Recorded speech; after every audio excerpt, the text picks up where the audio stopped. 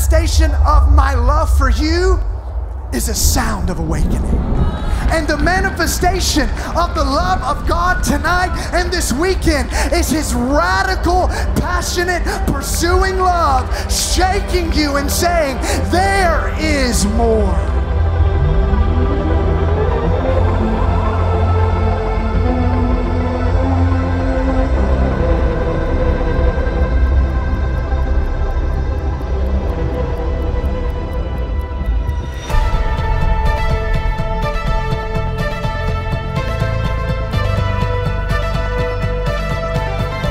Serving God today because I encountered Him at 12 years old when I was in the 6th grade, and I didn't know any better, but I knew that if God could get down in my belly in the 6th grade, that He would run with me for the rest of my life.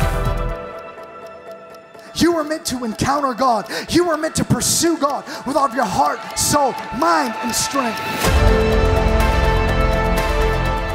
You know that little thing burning on the inside of you saying, this isn't right, is the Spirit of God in you saying, this is sin and I need to get right with God.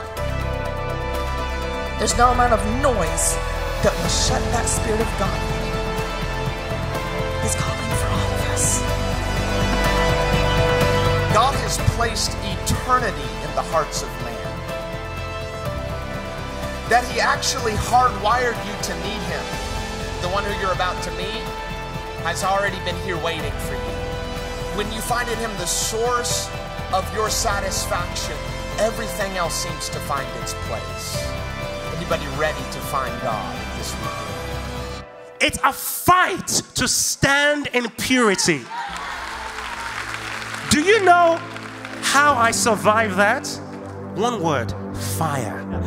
When the fire of God begins to burn in you, everything else begins to burn away. When the fire increases in temperature, everything around would by default begin to melt away. If it's not melting, turn up the heat, turn up the heat, turn up the heat, because His fire is the answer.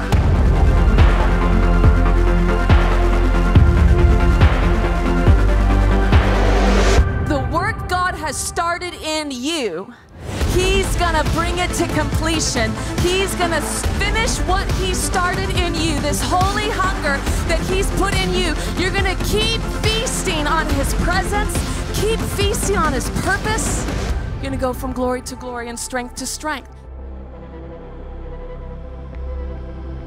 He never disappoints true seekers. He promised, if you seek Him, you'll find Him.